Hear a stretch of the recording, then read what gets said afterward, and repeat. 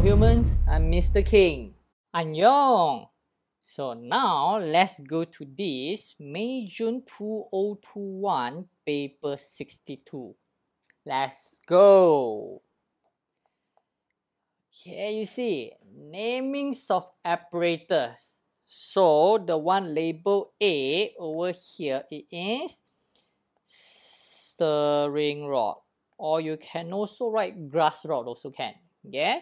So B, it is conical flask. Name the process in step 3. See, step 3 very obvious. We know this is an example of filtration. The general name for solid in step 3 is residue, and then what is the solution obtained called? Remember, okay, after filtration, the solid that will get separated is called residue, and the liquid that obtained, it is called filtrate. Okay, then next, you see, two more steps, step 4 and step 5 are needed in order to obtain a pure samples of barium sulfate. So state what is done in each step 4 and 5 and identify the substance removed from the barium sulfate. So you see, to obtain a pure sample of barium sulfate, which is the residue. So what do we need to do to the residue? To obtain a pure residue. Remember, you see, every single time after filtration is carried out, next step it is always followed by rinse with distilled water. Okay, why? This is to remove the soluble impurities on the residue. So in this case, which one is the soluble impurities? What is the substance removed? Again, we have to remove the excess sodium chloride, isn't it? Okay, sodium chloride, which is the filtrate. Okay, because some filtrate, isn't it? They will stay on the surface of the barium sulfate. So we have to remove sodium chloride. Okay, then step 5. Okay, followed by drying with filter paper. Okay, it is to remove the water. Remember, you see previous step, we rinse with distilled water. Okay, so now if we to dry it, okay, we remove the water on the surface. That's it.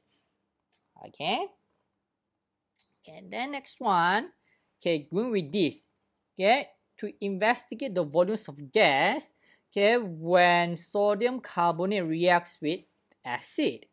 Okay, given with this drawing, okay, and all the experimental methods. Okay, tabulations of data. So what are the volumes of acid used? Yeah, so volumes of acid used, you see, they are all given here already. See, 16, 14, 12, 10, and 6 cm3. Okay, so 16, 14, 12, and 10, and 6 cm3. And then what is the volumes of gas produced? So you see, how to read this, you see? From top to bottom, you see the volume increases. So you see 50, 51, 2, 3, 4, 5, 6. So 56. Okay, next one, 49, 44, 37, and 26. So you see, write a suitable scale on the y-axis and plot the result. Okay, so which eventually, okay, so this is how it looks like. Okay, and draw a straight line of best. Remember, you see, when it comes into the drawings or tabulations of graph, okay, remember, always use minimum 50 or 60% of the graph given to you. Okay, try to use as much as possible. Okay, so you see the scale gives the scale on the y-axis can be 10, 20, 30, 40, 50, and 60. Okay, so which eventually, okay, you'll get something like this. Okay, with the best fit line. Okay, you have to join as much point as possible. Okay, then, say, deduce the volumes of gas that will be collected if 7 cm3 of acid was used. So, okay, so in your graph, isn't you have to show how do you get a result. Okay, so at 7, you have to draw dotted line. And dotted line from 7. So eventually it is 29. Alright. Okay, then use this equation and your answer in C1. Calculate the volumes of gas made per cm cubes of the acid. So if volumes of gas collected is 29. 29 divide by volumes of acid. Okay, volumes of acid is 7. So which eventually will get about 4.14. Okay, so next one. Okay, see, the bunk was removed and then replaced immediately, okay, after the sodium carbonate was added. So why the bunk must be replaced immediately after the sodium carbonate is added? Why?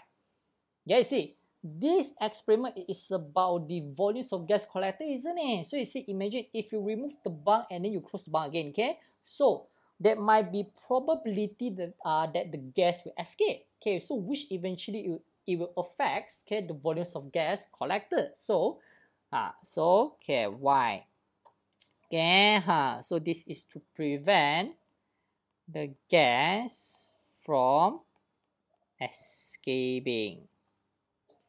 So how the apparatus could be altered so that the bunk does not have to be removed. You may draw a diagrams to explain your answer.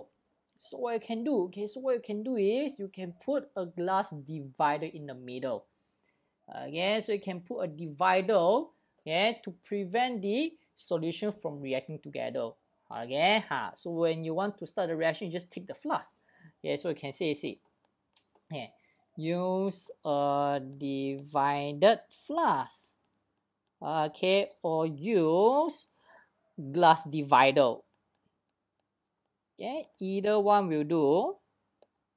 And then, okay, tip flask to start reaction. Okay, so which eventually, isn't it, okay, it will look something like this. Yeah, my drawing a bit off. Yes, so there's a glass divider, okay, to separate both the solution from one another. So okay, okay, it looks something like this. Okay, so this is glass divider. Yeah, it will look something like this. Okay, then, okay, what is the advantage of using a burette rather than a measuring cylinder?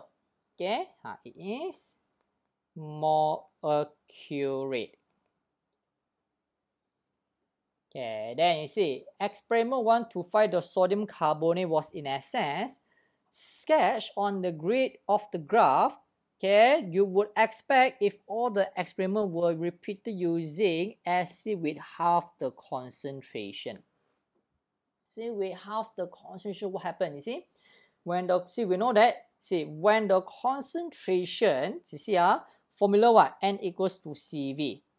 Given the volume stay constant, so what happens if the concentration decreased by half? The numbers of moles will also get decreased by half, isn't it? So you see, when the moles of the acid get decreased by half, so which means the moles of the gas produced will also get decreased by half. So which eventually the volumes of the gas produced will also get decreased by half. Okay, so when you plot the graph, isn't it? Okay, it should be, okay, the volume produced, right? It has to be half. See, initially, another one, it is, it was 0. Okay, yeah. Okay, wait. Okay, 26, so you will get 13. Yes, 13 supposed to be here. Yes, roughly 0. Okay, you get, yeah, something like this. Okay, and then label F. Yeah, so which means all the volume isn't in here to decrease by 2. Yeah, sorry, so it decreased by half. Okay, divide by 2. Right, okay, then next one, identifications of ions and gases. See, sodium hydroxide added, okay, see, white precipitate form and it did not dissolve in excess. You see, it remains insoluble in excess. So from here, you know that it is calcium. Okay, and then you see it's tattooed with silver. Okay, remember, whenever you see silver, 100% they are testing for halide. It forms yellow precipitate, indicates the presence of iodide ions. Okay, then about 10 cm of aqueous hydrogen peroxide was added. The gas produced was tested. You see, the gas produced, it released a glowing spleen. It produces oxygen gas. Yeah, only oxygen can relight a glowing spleen. So what is the gas produced in test 3? Okay, so from here you know that it is oxygen gas. Yeah, and then identify G based on test 1 and test 2. So it is calcium iodide. Alright. Okay, next one. See, given here, hydrated copper 2 sulfate. So it is hydrated. So next you see C. So what is the observation when it is heated using a Bunsen burner? So what happens? You see hydrated, isn't it? Okay, so condensation will take place. Okay, and what else? 2 marks what? So you see, from hydrated it becomes anhydrous copper 2 sulfate. What is the color for anhydrous copper 2 sulfate? Again, it is white in color. So solid turns white. Yeah, then next one, flame test, there's copper.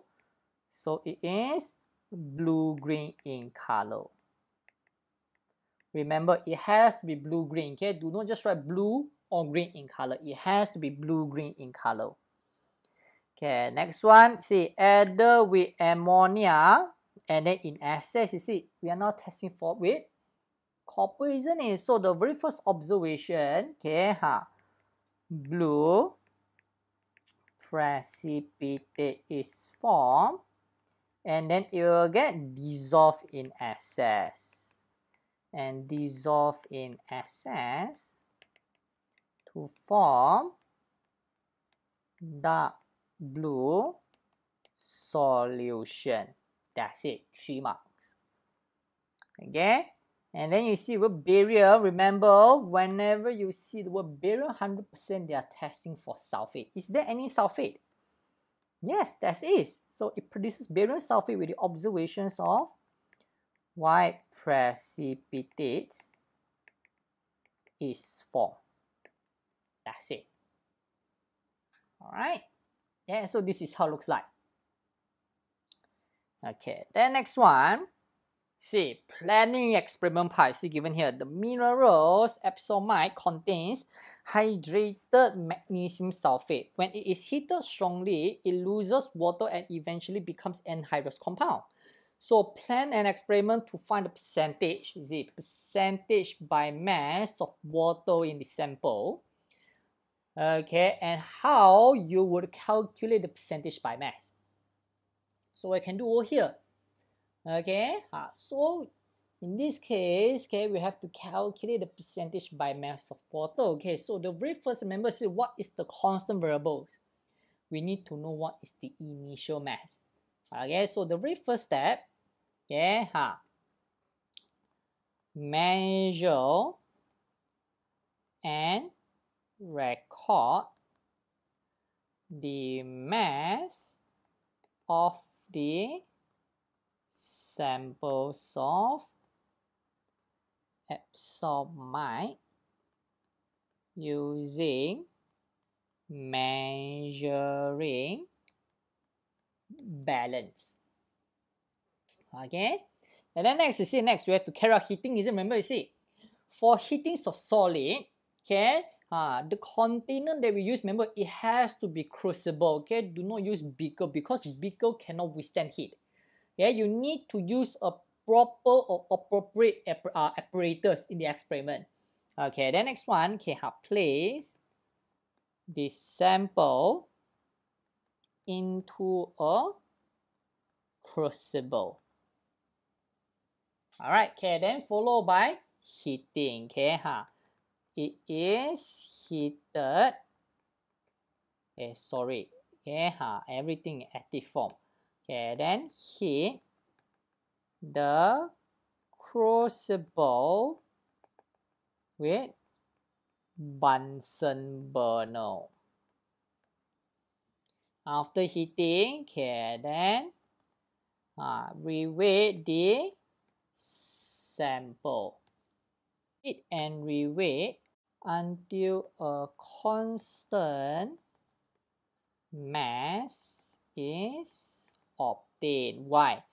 Because as long as the mass stops decreasing, it means that there's no more water molecule or water compound in the sample. Okay, and then we take, so how do we look for the mass of water? Okay, we take the initial mass minus the final mass. Okay, so the mass of water can be calculated by initial mass minus final mass. And then you are asked to show how you would calculate the percentage by mass of water, isn't it? So how do you? So you can just say, okay, then percentage by mass of water in the sample can be calculated by then you can just give a formula, okay, percentage of water equals, okay, the mass of water divided by the initial mass multiply 100%. That's it. Alright, so this is how it looks like, okay, for the answer of this planning experiment part. Alright, so hope this is helpful for you guys. If not, if there's any questions, okay, you guys can always comment below and I will answer you guys. Alright, thanks. Remember to like the video and subscribe to the channel. See you again. Bye.